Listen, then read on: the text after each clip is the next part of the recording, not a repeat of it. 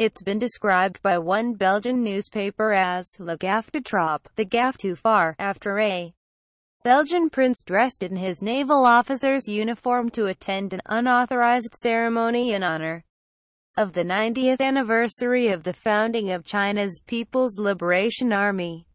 Prince Laurent, younger brother to Philippe, King of the Belgians, has a history of contentious meetings with foreign powers and faces a 10% fine from his endowment of €308,000 £280,000 a year.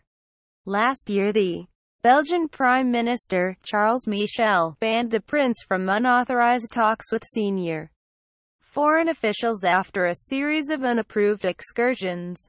Laurent's previous diplomatic freelancing has involved jetting off to see President Joseph Kabila of the Democratic Republic of the Congo, who, after 16 years in power, refuses to stand down on the grounds that the country cannot afford elections. He also enjoyed frequent visits to Libya between 2008 and 2010, where he had been hoping to go into business with one of Muammar Gaddafi's sons.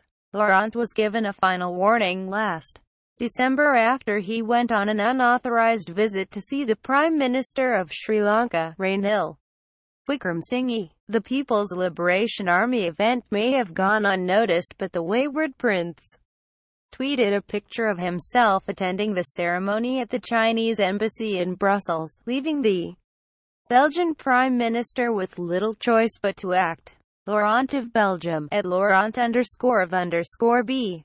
The 19th of July 2017 commemoration of 90th anniversary of the founding of the Chinese People's Liberation Army. Pic Twitter.com, XHWZNW2WCR July 29, 2017. It was in consultation with the King that the Prime Minister made the decision to apply for a sanction, a spokesman said. In his defense, Laurent, 53, claimed he had merely responded to a personal invitation. The youngest son of the former king and Queen, Albert II and Paula, has formed for embarrassing his family. Last year, after a critical report from the Belgian Court of Audit, the financial watchdog for public institutions, Laurent was forced to repay €16,000 to the Belgian state for claiming expenses for a ski holiday, supermarket bills, and the school fees of his 3 children.